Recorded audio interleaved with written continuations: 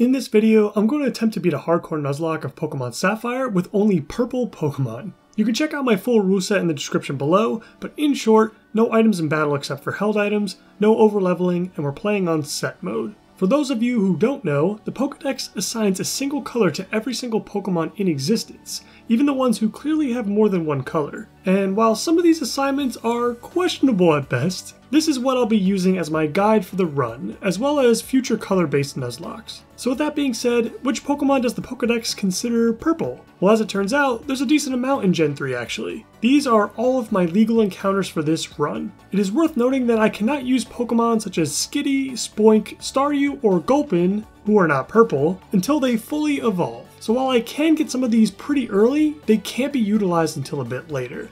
And I think that's it. Will I make it through this run? I don't know, but I can't wait to find out.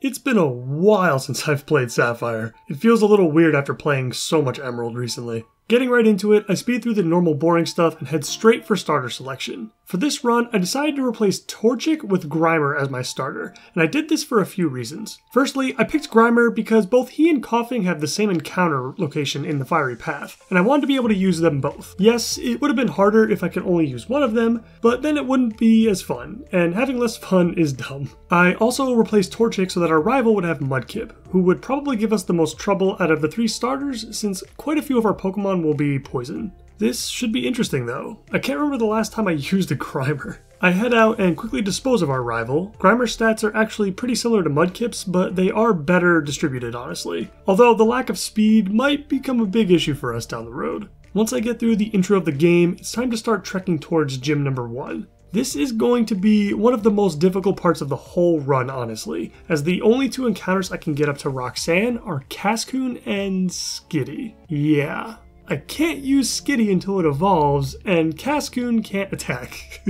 Although, come to think about it, my Grimer does have Poison Gas, and so maybe Cascoon can harden up and take a few hits while Roxanne's Pokemon slowly go down. We'll have to see how it goes. Since Grimer will be the only primary Pokemon I've got for a while, not to mention I won't be getting Muck until after Winona, I thought it would be wise to do some EV training before I continue. And as much of a slog as that's going to be, with the limited amount of encounters I do have, it's probably worth it. Since speed isn't exactly his strong suit, I decided to go with attack and HP to add both some damage and some needed bulk. So I'll be killing a lot of Poochyena and Wurmple/Whismur during the run.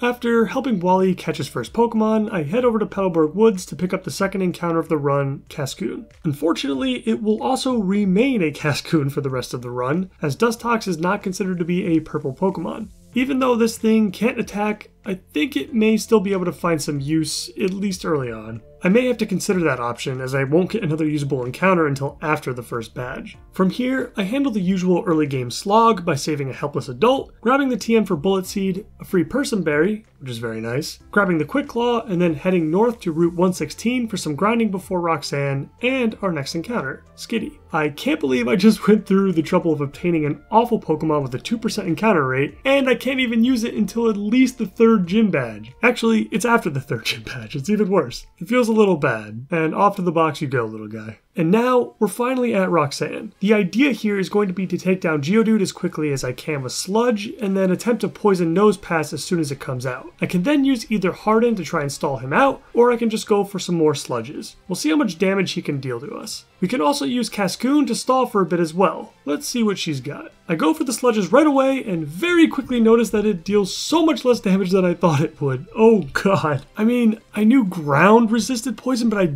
totally forgot that rock resisted poison too, which makes this extremely bad. Luckily the first one hits a poison, but this is going to be a very rough fight. I start building up Hardens to max up my defense as much as possible in the hopes that it'll be enough to hold on. I'm going to have to get pretty goddamn lucky if I'm going to win this at all. This battle with Geodude was very stressful. It came down to the absolute wire, and I had to avoid getting a crit a single time in order to get through it. Grimer levels up during the fight, and so I gained some HP back, but not much. Luckily for me, this AI is trash, and Nosepass decides to go for Harden on his first turn, and Grimer's Poison Gas hits with 55% accuracy. I switch out Grimer for Cascoon, hoping that he'll survive for a few turns of poison damage, but a single rock throw brings him down. I send Grimer back in, and while the first rock throw missed, the next one didn't, bringing our starter down and giving us our first wipe of the run. I'm gonna have to come up with something else for Roxanne in the next attempt, although it's looking to be pretty tough and completely reliant on luck. For this attempt, I decided to actively avoid as many trainers as I could, so I could EV train in Grimer's HP stat as much as I possibly could to give myself the best chance. Otherwise, nothing really is all that different. I picked up the other two encounters, boxed Skitty, did what grinding I could, and headed back to the first gym for attempt number 2.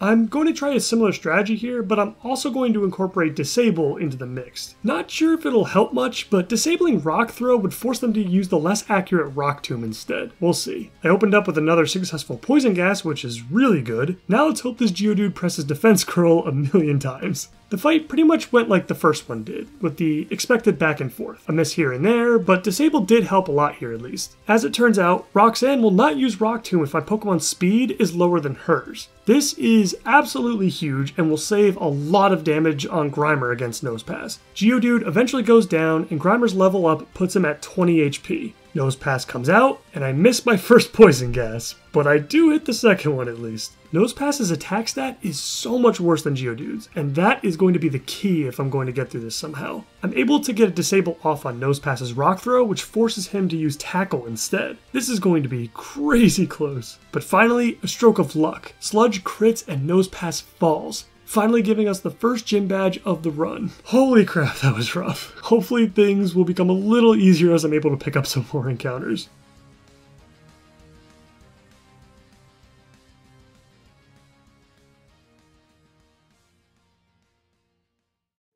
Fresh off my first gym badge, I help some more adults, hop on a boat to Dewford, and immediately head to Granite Cave for our next usable encounter. I'm on the first basement floor here because there's a 10% chance I run into Sableye, which would be much better than Zubat right now. And after a couple of wild Pokemon, we get the Sableye. Holy crap, that's huge. Sableye is going to be a vital member of the team, especially against the upcoming challenges in Brawly, Rival 3, and Watson. He's a super crazy game changer for sure in this situation. Ghost types are always super useful, but Sableye also doesn't have any weaknesses and has a ton of great support options. After picking up my new encounter, I finish Mr. Stone's little quest and head all the way back to Rustboro to pick up that experience share. And while I'm here, I take some time to train up Sableye and Cascoon in Whismur Cave to grant some HP EVs before Brawly. Now that I'm all trained up, it's already time for Brawly in the second gym. This one should be very straightforward with virtually no chance of losing thanks to Sableye's immunity to fighting type moves. Machop is first, and I start going for some Nightshades. After the second one, I went for an Astonish to try to avoid a potion,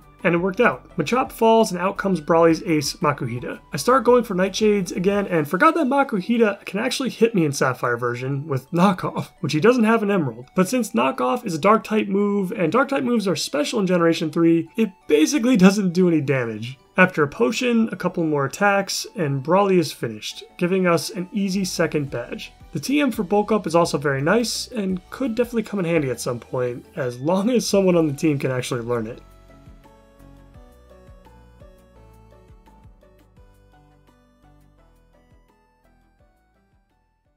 With Brawly out of the way, it's time to head over to Slateport to continue our journey. I pick up the usual items on the beach, battle some people, and pick up some delicious soda pop. Now on to completing our quest in the museum, deliver the goods to Captain Stern, and deal with these absolute lunatics. And just like that, it's time to head north and pick up our next encounter in Gulpin. Unfortunately, like Skitty, I won't be able to use this little guy until after the third gym badge when he can actually evolve. Which really sucks, by the way, because Yawn would have been an amazing tool against Watson's Magneton, and that's yet another encounter I can't use on one of the tougher gyms in this game. Oh well. At least if and when I do get past Watson, Swalot will be an awesome addition to the team. If you've seen my runs where I've used him before, you know how much I love him. I quickly train up for Rival 3, run some damage calculations, and try to come up with the cleanest way possible of dealing with Marshtomp in particular. Oh boy, here we go. I lead with Grimer and start setting up some Minimizes, hoping that Shroomish will miss some attacks. While Shroomish does miss the Stun Spores, the Leech Seed hits, which means I've got to take this thing out quickly.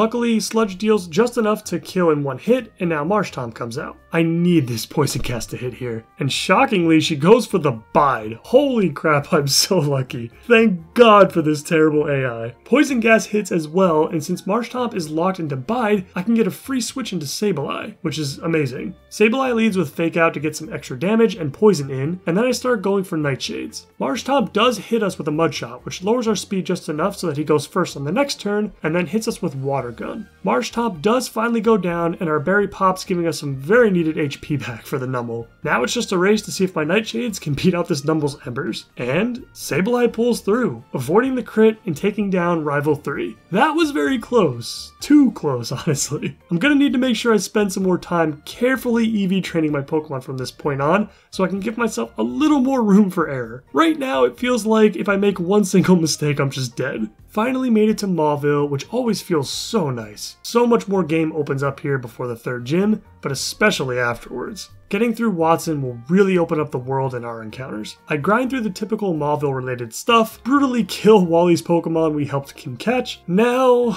I gamble until I practically drop dead so I can make enough coin to buy the TM for Flamethrower. There's a chance I could make it through Watson without it. I mean, this is Sapphire, not Emerald, but with a challenge like this, it's probably best that I don't take any chances. And no, I'm not going to tell you how long it took me to do this, but I can tell you that I don't think I will ever do it again. Alright, after that traumatizing experience, I finally have the TM for Flamethrower, and have taught it to Grimer. That should hopefully make Watson much safer. Like I mentioned before, once we get past Watson, the encounters we can use really start to get a lot better. Before we take on Watson though, we actually get another encounter on Route 117 in Illumise. In a normal hardcore Nuzlocke challenge, this encounter is awful, generally speaking. And don't get me wrong, Illumise is still not great, but with the limited encounters we can receive in this run, Illumise actually does get some pretty good coverage options, and we could really use them. And there's some utility in there as well, with stuff like Encore and Charm, if we can find use for that. You know what, actually, looking at this thing's stats, it's actually got serviceable special attack and speed. Okay,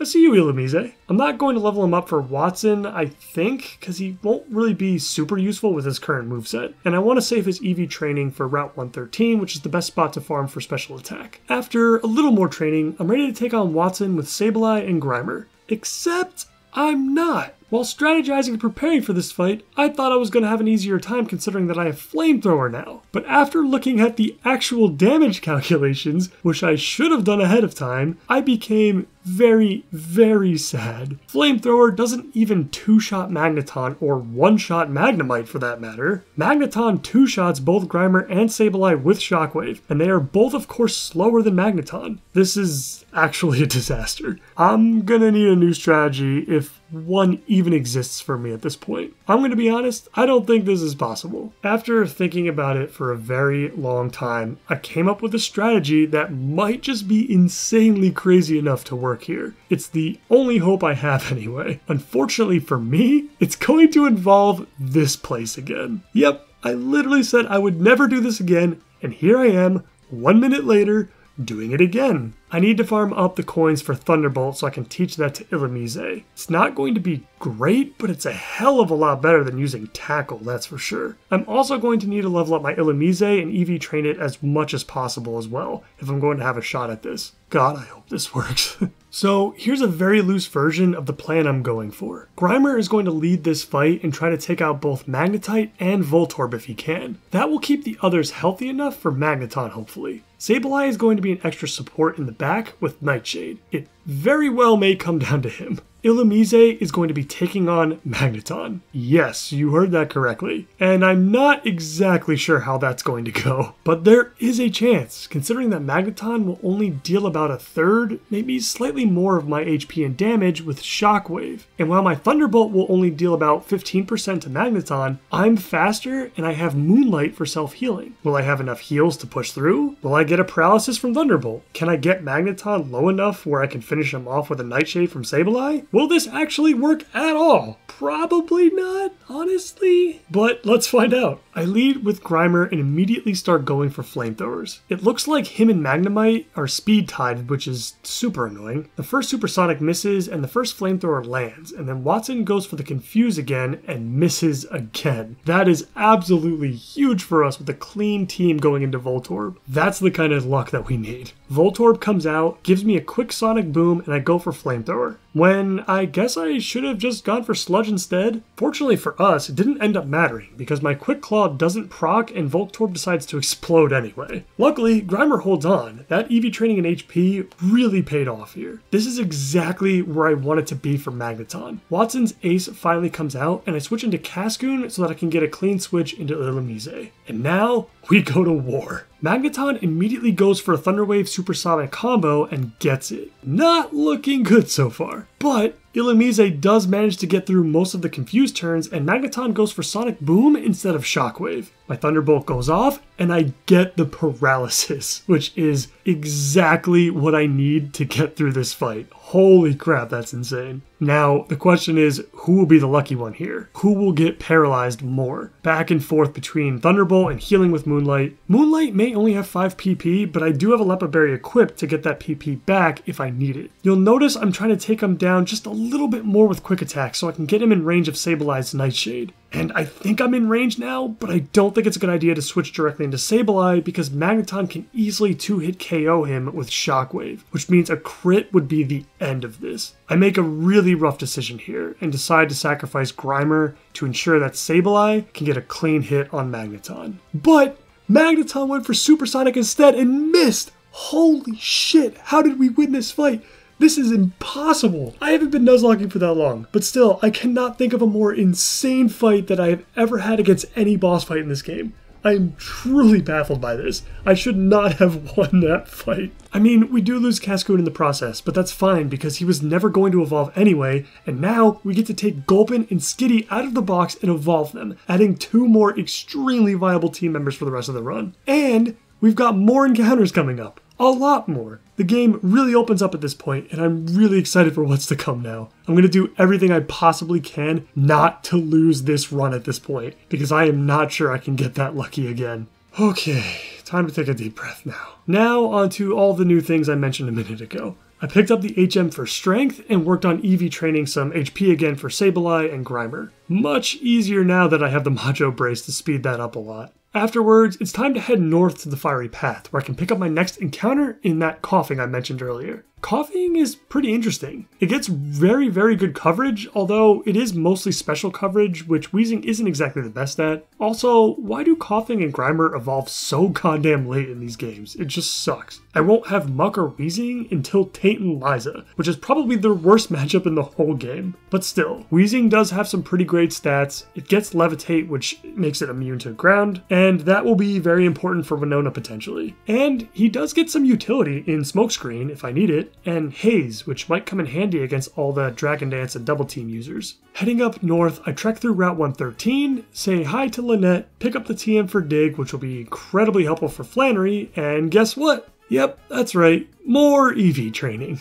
I'm getting pretty close to wrapping that up though, for most of my Pokemon at least. For a challenge like this, it's definitely worth it. But now, it's time for another encounter within Meteor Falls. None other than Zubat. This is a huge encounter for us, as Crobat is just great, just in general. Typing is fantastic defensively, super fast, which is very needed on this team currently, and will overall just be a good team member for the rest of the run. Afterwards, we deal with the usual Meteor Falls shenanigans, pick up the Moonstone so we can finally evolve Skitty whenever we want to, and then trek all the way back towards the Fiery Path to scale Mount Chimney and face off against Archie and Team Aqua. This is what I've got going on before I face off against Archie. I took some more time to train up and you'll see that I've already got my Crobat pretty much ready to go. Just need a few more levels. Skitty is chilling in the box right now because honestly, it won't be very useful for Flannery anyway, at least not as much as the others. Plus, I'll be getting yet another encounter after this fight, so Skitty is pretty much going to be a backup for the rest of the run. Now on to Archie. And usually there's not much to see here, but this one actually scared me a few times. I sent in Crobat versus Mightyena and actually had a rough time time with that attack drop and the sand attacks. With the super potion on Mightyena, I just wasn't going to get through without switching, so I sent out Grimer next to take out Mightyena. In the process though, Grimer got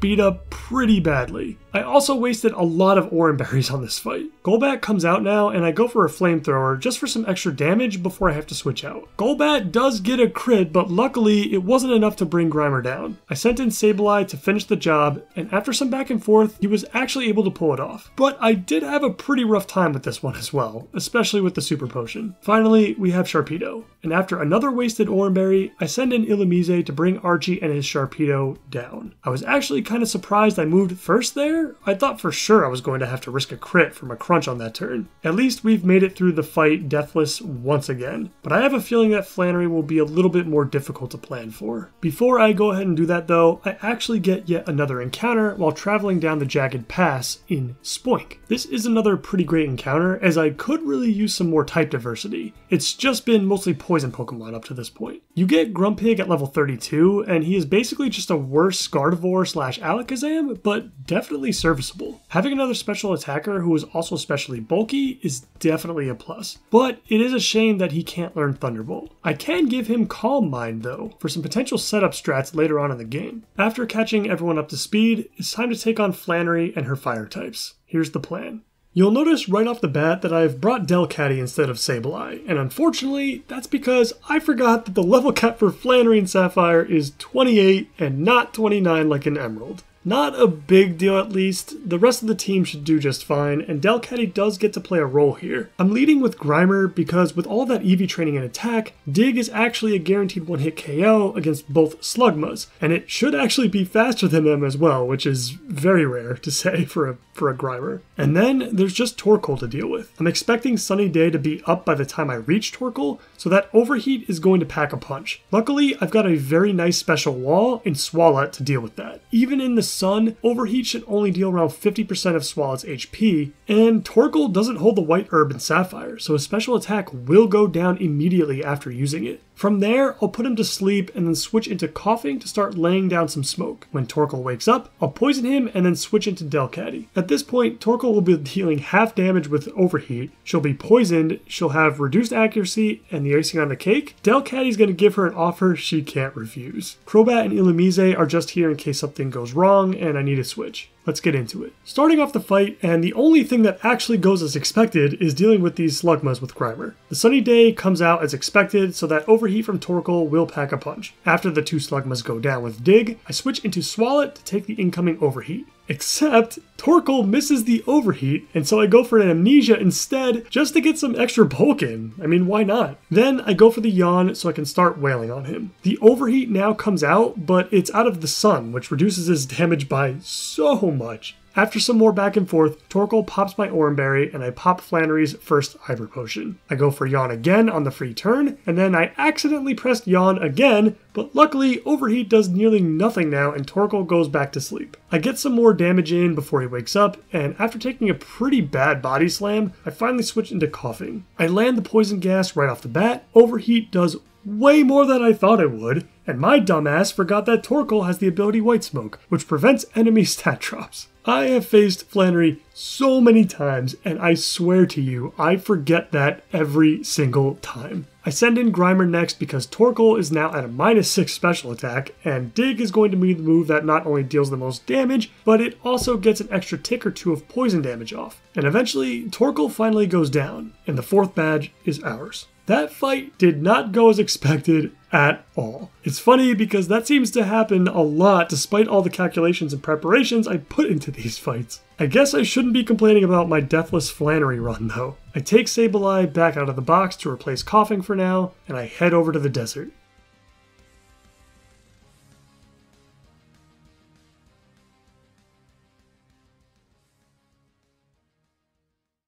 There are some pretty great items here, including a couple of Stardust for some extra cash, but the real reason we came here is to pick up a surprising encounter in Lileep. Unfortunately, Lileep may be purple, but its evolution in Cradily is not, so we'll be stuck with the base form. To be honest though, it's not that bad. It's got decent defenses, and if the Toxic TM I'm going to pick up in a minute doesn't make sense for anybody else, it might just work for Lileep if I can beef him up a bit. I'm actually really interested to see how it can hold up against the second half of the game. After training up everyone else on the team, it's time to approach Norman, the leader of the 5th gym. I'm a little nervous about this one, as the only way I'm taking down those Slackings is via poison, and Facade is just going to hit extremely hard after that point. Plus, I don't have the best of teams when it comes to physical defense, so this will be challenging. Leading the way is Lileep, who is ironically the bulkiest Pokemon physically on my entire team. Lileep is going to go for Toxic and Confuse Ray primarily, and then take an additional attack from Norman's first Slacking, and then finally switching into Sableye on his off turn. Sableye will be taking the first Slacking out with a combination of Fake Out and Detect to stall him out. I made sure to equip a Leopard Berry here so that Sableye can restore his Detect PP when it runs out. Sableye will also aid in taking out the second Slacking as well, although it may not be able to completely finish the job on its own,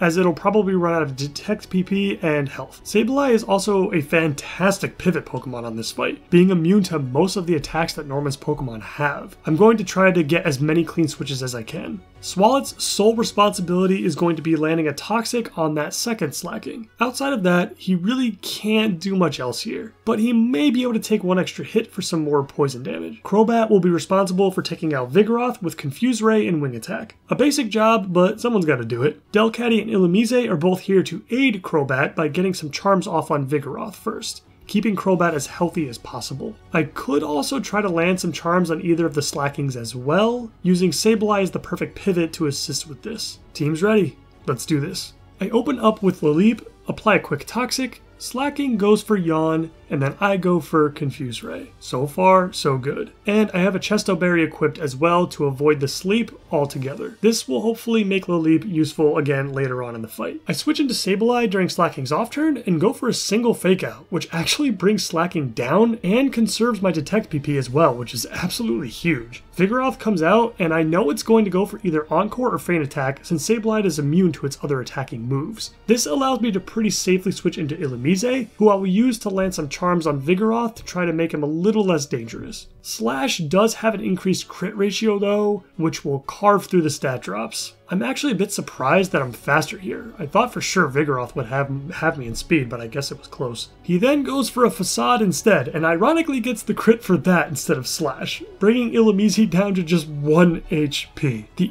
EV training and HP really paid off there. That cannot be understated. I start going for Moonlights in the hope that I don't get crit for a second time. This would allow me to continue to use Illumise later on in the fight if I wanted to, but to be honest, it probably wasn't worth it in the end. I had Delcatty anyway, who was another charm user, and with only one Pokemon left after his Vigoroth and Lileep at full health, I think I'm in pretty good shape here. After a lot of back and forth, I sent in Crobat to take out Vigoroth one-on-one. The advantage I hope to have here is to have Vigoroth go down without Crobat taking a whole lot of damage. That way, when the second Slacking eventually comes in, Crobat can still take a hit and apply a Confuse Ray if needed. Norman's ace finally comes into battle. I'm expecting Facade or Focus Punch here, so I took the opportunity to pivot using Sableye. It works perfectly, and now that Slacking is on his off turn, I can cleanly switch back into Lileep to go for another Toxic setup. However, this was a big mistake. Naturally, Slacking is going to go for the Focus Punch because it's super effective against Lileep's rock typing, and even though I landed the Toxic, Lileep gets absolutely destroyed by this Slacking's fist. I could have easily switched into Swalot there instead, and maybe Slacking wouldn't have been able to do as much. I might have been risking a crit in that situation, but I would rather take that than basically guaranteeing the loss of a team member. Damn. And I was actually kind of excited to see what Lileep can do for the rest of the run, but now he won't have the chance. Rest in peace, buddy. You did a phenomenal job on this fight, and this badge is for you.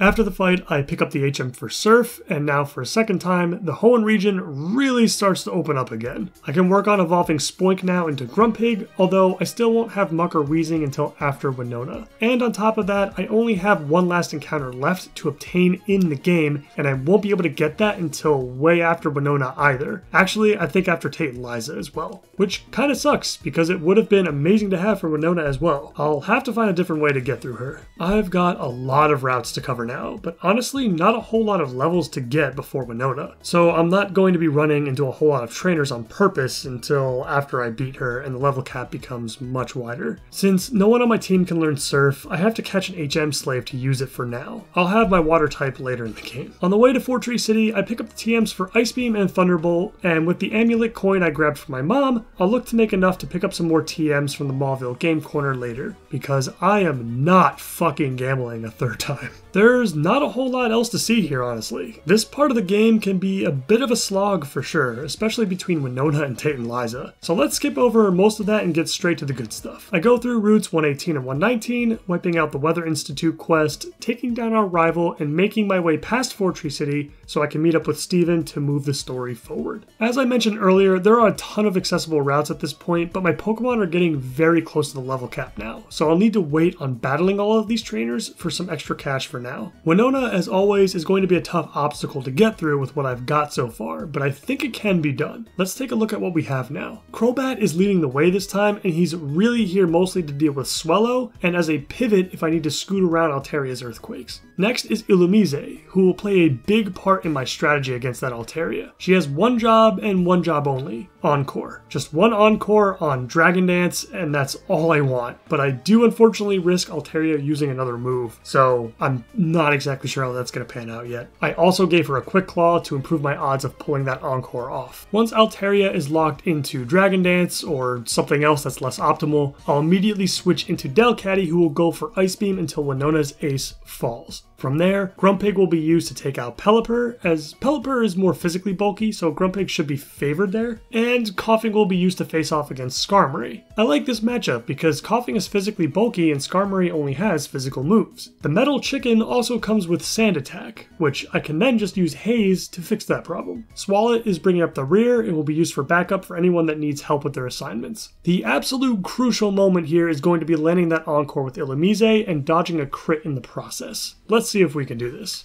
I open up with Crobat and immediately begin to hurl Sludge Bombs at Swellow. Swellow does get a double team off and Winona heals her up. Luckily, the double team ended up not mattering at all, and with a few more Sludge Bombs, Swellow goes down and Crobat is still healthy. I keep Crobat in against Pelipper, because why not at this point? And although Pelipper's Supersonic / Protect combo is super annoying at times, it goes down as well, and Crobat is still very healthy and not showing any signs of slowing down. Man, Crobat is so good. After Skarmory comes out, I throw out a Confuse Ray just to make things a little harder for Winona, and then I switch into Coughing. After taking some damage, Coughing is able to bring Skarmory down with a few Thunderbolts, including a lucky Paralysis proc. And yeah, ignore that accidental Sludge Bomb. I was going a bit too fast there, but luckily it didn't matter. Really can't afford to make mistakes like that though in the future. Altaria finally comes out, and now it's time to see if we can get that Encore. After taking the first Dragon Breath, Illumise actually pulls off the Quick Claw proc and lands the Encore on Dragon Breath, which honestly I'm not that upset about. This allows me to sneak in a Charm before switching into Delcatty to try to take him out with Ice Beams. Unfortunately, it was a short Encore, but Altaria goes for Dragon Dance first, leaving the door open. After another Dragon Breath, which I assume is because of the attack drop from Charm, Delcatty lands another Ice Beam through Paralysis,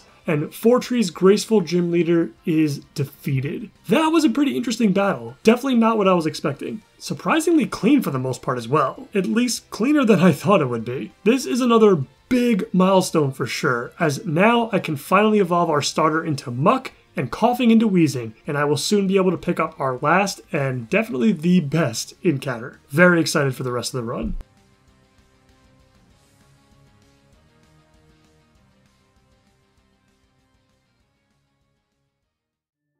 Moving on to the Great Slog, as I like to call it, I move through the areas and trainers on routes 120, then a bit on 121, hello Route 122, and Route 123 where I can pick up some nice items, but I unfortunately cannot get the TM for Giga Drain, as I'm not allowing the use of any Pokemon outside of my encounters, and Pokemon that are absolutely required for HMs. I stopped by Lily Cove City real quick to take care of our rival one last time, and then I head over to Mount Pyre to progress through the story some more, picking up some more items along the way. It is at this point that I now have both Muck and Weezing, which is awesome. Looking at these stats now is just beautiful, and both of them should be infinitely more helpful now moving forward. Time to crash Captain Stern's interview, watch Archie run away, and then follow his ass all the way back to the Aqua Hideout where nothing eventful ever happens. They really should have made these grunts just a bit more challenging. I mean, come on, like, no Golbats? No Sharpedos?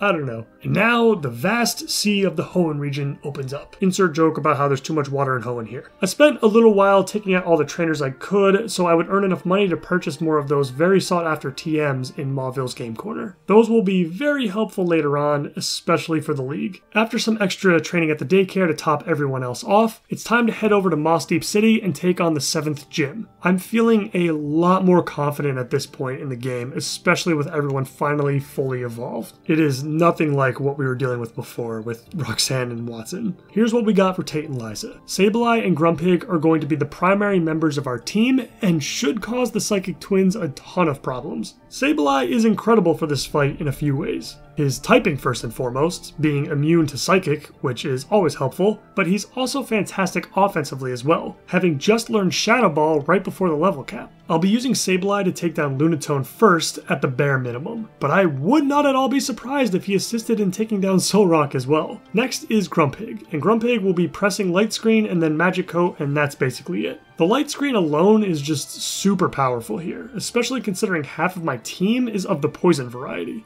Every other member of the team, including Crobat, Delcatty, Swalot, and Muck, are basically all backups and will function as all-out attackers. If any of them need to come in, it'll be to use whatever move will hit the hardest, and that's it. I know that's not exactly the most elegant or interesting strategy, but I mean, come on. They only have 2 Pokemon. Tate and Liza are upon us. Let's earn that 7th badge. And the mistakes continue, and I'm super dumb once again. Not only do I not know what the fuck Magic Coat does apparently, but I also forgot to teach Grumpig Light Screen right before the fight. I should have noticed it in the team review, but nope. Anyway, turns out I'm still never punished as Lunatone goes for the Hypnosis on Grumpig after I use the Magic Coat and falls asleep in the process, and Solrock just goes for Sunny Day. Jesus Christ, how many more times am I going to get away with this? Sableye has absolutely no issues at all dumpstering both Pokemon with Shadow Ball, and Grumpig is especially tanky enough to take all of the sun-boosted flamethrowers because Solrock isn't really set up to be a great special attacker to begin with. Man, this fight was weird, and I didn't have to switch into anything else at all, but hey, the 7th badge is ours, as well as the TM for Calm Mind, which will probably be taught to Grumpig.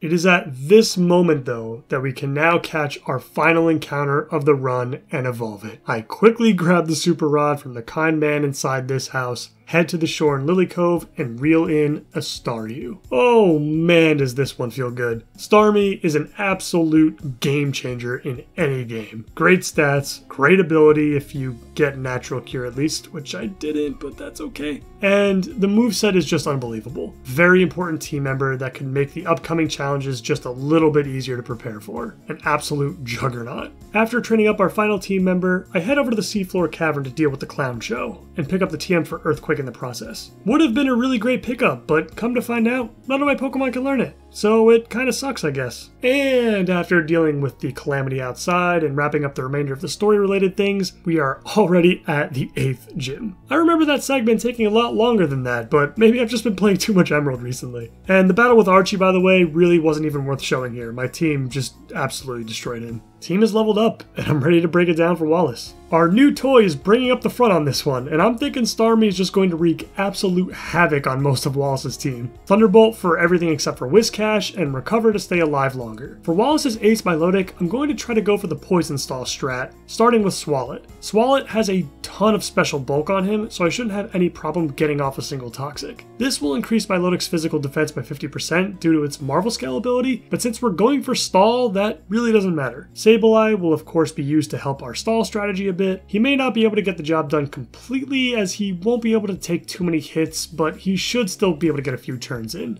Both Grumpig and Muck are also especially bulky and should be able to take a few more hits from Milotic as well if they need to. Otherwise, they will just be used to help Starmie out with the rest of the team. And Crobat is pretty much fulfilling the same role. I went with Crobat instead of Delcatty or Illumise just because he's so much bulkier and faster at this point in the game. Confuse Ray could potentially come in handy, whereas Charm really won't help as much on this fight. 7 badges down, just 1 more to go. I lead with Starmie and it just starts running over Wallace's Pokemon. It was honestly kind of ugly to watch. I almost felt bad for him. Love Disc and Whiscash go down very easily, and then after Celio comes out, since it can't do a whole lot to me, I just pop a Recover and then go to wipe him out as well. Seaking posed the biggest threat and the scariest moment overall for the whole fight, honestly, as he actually went for a Horn Drill, which for those of you who don't know, Horn Drill is a highly inaccurate move at just 30%, but if it lands, it will KO my Pokemon regardless of health. Luckily, the 30% doesn't matter, and Starmie goes on to wipe out the other Celio as well. Wallace's Notorious Ace finally comes out, and I send out Grumpig first to set up a light screen to help out. I'm not really sure if I even needed it, honestly, but I decided last minute that it might just be helpful just in case, especially with Rain currently up. And after that, Milotic really isn't dealing a whole lot anymore. I switch into Swalot next to put up that Toxic, and Milotic does get a crit, but my Citrus Berry pops, Toxic finally lands, and now it's time to stall. And apparently, I didn't even need to switch out my Swalot at all. The combination of Light Screen and Swalot's special bulk was just too much for Wallace's Milotic to handle. Even without Light Screen, the Amnesias were more than enough to take on all these hits, and a crit would have still dealt less than half. Wallace finally goes down, giving us the 8th gym badge, and now it's just Wally and the Pokemon League to go. I cannot believe I made it this far in just the 2nd attempt. This challenge was extremely difficult in the beginning, but definitely got much easier as the run progressed, especially after Watson. I would very much like to not go through all of that early game again if I can help it, so I'll be preparing extra hard for Wally in the Pokemon League.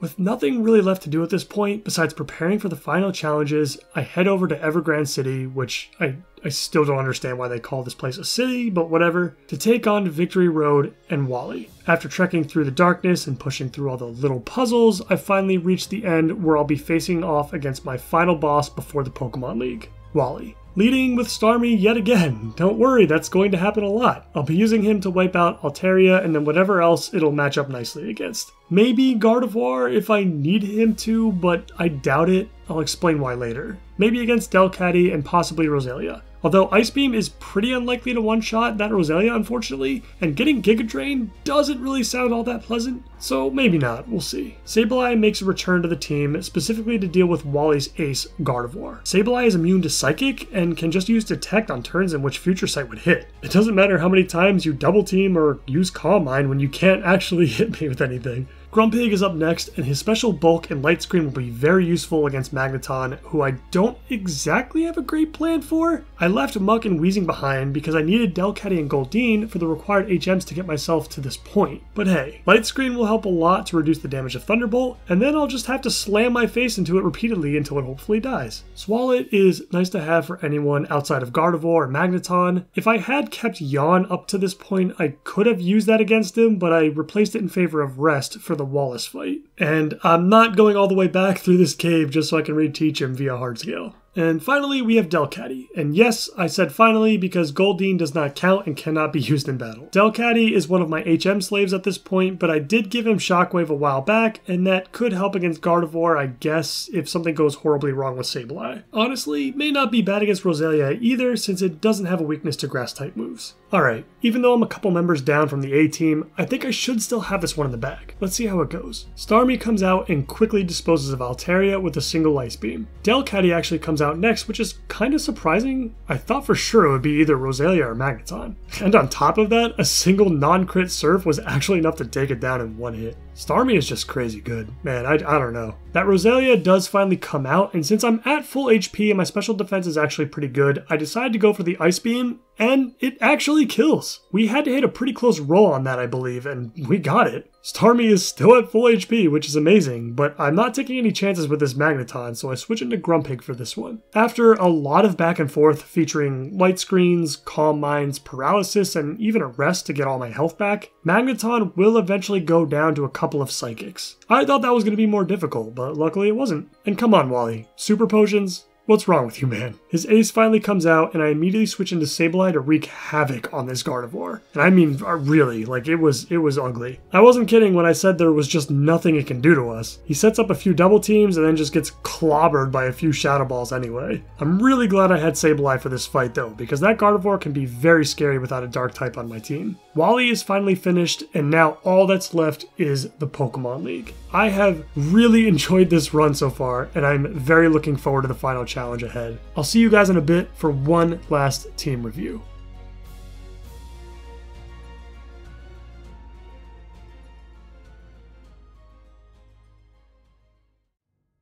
All leveled up and ready to go. The final push is here, and I really hope I don't fuck it up now. It's no surprise that the best Pokemon on this team will have a very big impact on how this Pokemon League run goes. Starmie will be doing a lot of heavy lifting wherever it can. In fact, it will most likely contribute on every single fight, apart from maybe Phoebe's team. It will take out most of Sydney's team. It'll be a backup for Phoebe's team, which is where he'll see the least amount of action. I'll use it to take out Glacier's Celios and possibly a Glalie, Drake's entire team, and Steven's Skarmory, Armaldo, and Aggron, hopefully. At least that's the plan. Next up is Weezing, and Weezing has the most important job in the entire run, taking out Steven's Metagross with Destiny Bond. This will be a very tricky setup and will require a lot of coordination with the rest of my team for things to go into my favor. I'll also use him as an additional backup plan for Phoebe and to take out one of Glacier's Glalies as well with Flamethrower. Originally, I wasn't planning on bringing our starter with me, which would have been really sad because in all the runs I've done on my channel so far, I have not brought a single starter to the Pokemon League. Until now! The primary reason for bringing Muck is to deal with Glalie ace Walrein. Out of all the strategies I tried to come up with for that beast, brick breaking it just seemed like the best way to go, especially since it should be a 2-hit KO. Muck will also deal with Sydney's Absol and will be another backup for Phoebe and maybe Steven as well. Crobat comes in with probably the least amount of assignments overall, but he does have some important matchups to help keep the rest of the team healthy. I'll use him primarily for Steven's Claydol, which is actually super important because none of my other team members can do this very cleanly. Otherwise, Crobat will fill in the gaps on whichever fights he needs to. Our 5th team member is Grumpig, who will be very essential in a few areas. He is starting out with Reflect instead of Light Screen, and this is for Phoebe. I'm going to attempt to sweep her with Calm Mind and Psychic. It may not work as intended, but I do have a backup plan if he's not able to pull it off. After Phoebe, Grumpig will switch over to Light Screen for Glacier's Walrein, hopefully making it a lot easier for Muck to take it down. And last but not least, for what feels like the 3rd playthrough in a row now, Swalot and his bulky self comes into play. Swalot is a backup on most fights, but will play an extremely critical role in helping to set up Weezing against Steven's Metagross. I believe I'll also need him to take out his Cradilly as well, which will be tough to manage. The Steven fight is honestly going to involve a lot of preparation and risk-taking in general. And that's the team. Nothing more to do, nothing more to say. I'm excited to get started. Sydney's up first.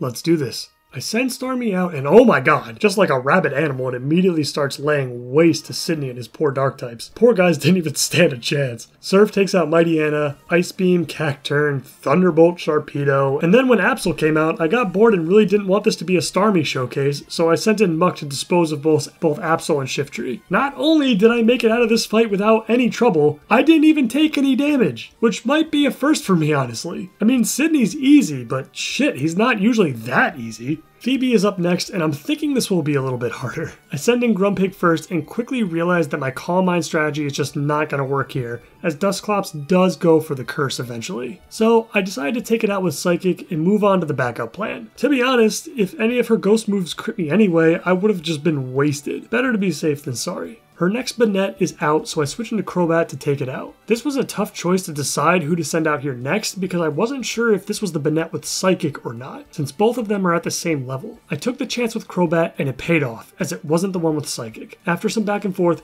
Banette gets low enough that Phoebe actually decides to go for a switch, which is definitely rare to see. Sableye comes out now, and Crobat immediately exerts a ton of pressure between Shadow Ball, Sludge Bomb, and Confuse Ray. Unfortunately, it's not quite enough to take Sableye out, and it does get a Psychic off, which did hurt a lot. But he was poisoned and therefore brought it down at the end of the turn. Naturally, Phoebe then sends out her Banette that has Psychic, and knowing this, I switch into Starmie to take it. And since I'm already here, and Starmie is still drooling from its battle with Sydney, I just kept him in and aimed to finish off the rest of Phoebe's team with Surf. Shadow Ball did hit for a lot, which was very scary because a crit there would have ended Starmie, and probably the entire run, honestly. So next time maybe I'll just switch into something else, yeah, because probably best not to risk my best Pokemon. And Phoebe's usually pretty easy anyway. And now we've got Glacia and her monster of a Walrein to deal with. Let's see how this goes. I lead with Weezing just to take out the first Glalie. Again with the risking my essential team members to crits. I really thought Weezing would hold up just a little bit better than that, but I guess not. Celio comes out and I switch into Starmie to start raining Thunderbolts on it. It took a few as it wasn't a one-hit KO and Glacia did use a full restore on it, which is pretty good for us. Eventually it goes down though and her second Glalie comes out. I decide to see how much damage I can get in with Starmie before switching it out. I know this thing has Crunch, but its stats aren't anything crazy and Starmie does have a great special bulk. Well, I was wrong yet again. Jesus, what the fuck am I doing with these damage calculations? Again, didn't seem like it would hit this hard. I definitely have to switch here, so I went with Swalot and threw out a Toxic. Realizing that Swalot has just such a huge special booty on him, I just keep him in to deal with the Glalie using Sludge Bombs. With the second one down, the other Celio comes out, and I confidently switch back into Starmie because I know nothing this Celio has can really do much of anything, even if it crits. After recovering up and using a few more Thunderbolts, Celio goes down as well, and then this big bad beauty of a Pokemon comes out to make Glacia's final stand. I switch into Grumpig to set up a light screen. Fuck me. I forgot to teach it to Grumpig before the fight. God damn it. You know what? Whatever. I don't care. I don't need it. I throw out a few Psychics to take quite a large chunk of damage out of Walrein, honestly. Much more than I thought it would be, but I did spend some more turns against him and therefore risked a bit more potential turns of Sheer Cold coming out. Muck finally comes out to finish the job, gets hit with a Blizzard, gets frozen, but it doesn't matter. Muck defrosts immediately to hit the Brick Break and finish off Glacia once and for all. Jesus Christ, these battles are definitely getting more interesting now. Remember 2 seconds ago when I said these battles were starting to get more interesting? Well, this next one will not be. Drake's team is terrifying in both Sapphire and Emerald, except for the fact that he runs 4 Pokemon that have a quad weakness to Ice. With how easily obtainable Ice Beams are in this generation, this fight is very often just a complete joke, especially if your Ice Beam user is fast. But even if you're not faster than anything, you'll still make it out pretty unscathed most of the time, as long as you've got those Ice Beams. If you don't have those Ice Beams, well then God help you, because honestly there's just so much firepower on this team. Would definitely become too overwhelming, but as you can see, Starmie clearly doesn't care about no Drake. And finally, it all comes down to this. Only Steven left, and I promise you, this will not be boring or easy. I actually decided to go with Weezing first here because I don't really need Weezing to be at full HP for Metagross. What I did not expect was to open up with a crit on Skarmory, killing it without taking any damage at all. That's absolutely huge for us. With Claydol out, I switch into Crobat. This is your time to shine, buddy. Take that bastard out. I set up Confuse Ray and start using Flies instead of Shadow Balls until the Reflect wears off. It worked out great for Crobat, and the Confusion put in a lot of work, and we took very little damage in the process. Claydol eventually goes down, and now Cradily comes out. I'm expecting the super scary Ancient Power to come out, but with enough HP on Crobat, I slip in another Confuse Ray to help Muck take this thing down. I realized right before the fight that Muck would just be better suited to deal with this Cradily instead of Swalot, who I would need close to fully healthy for Metagross. Muck doesn't run into any issues whatsoever, and Cradily goes down. Very lucky that none of those Ancient Powers got the boost. I have been so fortunate so far in this fight. Aggron comes out, and I know the Earthquake is coming, so I pivot through Weezing first, and then go into Starmie. Aggron went for Thunder anyway, but it missed. Oh man, am I truly blessed by Arceus today. Holy crap. I mean, like, Thunder would not have done a crazy amount of damage anyway just because of how low Aggron's special attack is, but having a healthy Starmie against Steven's remaining Pokemon is extremely clutch here. Aggron goes down and then Armaldo comes out, only to get wrecked by another Surf. And now it's just Metagross left. And you know what? Fuck it. It's his ace versus mine now. Let's see what happens. It's not like I have to save Starmie for anything else at this point. There's nothing left to lose. And for reasons I will never, ever, ever, ever understand, this Metagross used Psychic and Psychic only for the rest of the fight. I am truly and utterly baffled by this. I mean, Meteor Mash may have been comparable, maybe, but both Earthquake and Hyper Beam were clearly superior options that would have caused major issues for my superstar. But honestly, with how incredible this attempt was, maybe it was just meant to be. Maybe this is exactly how it should have played out. Originally planning on sacrificing 3 Pokemon to remove Metagross from the field, but instead, we end this run with everyone who worked so hard and overcame so much alive. Every single one of them made it through the league, and I couldn't be more happy about how everything turned out. And with that, this video is now over. I very much enjoyed the challenges that this run gave me, and I was especially pleased with the Pokemon that I got to use. I hope you guys enjoyed the run as well. Looking forward to what's next. In the meantime, please like the video and subscribe for more content like this. That's it from me. I'll see you next time.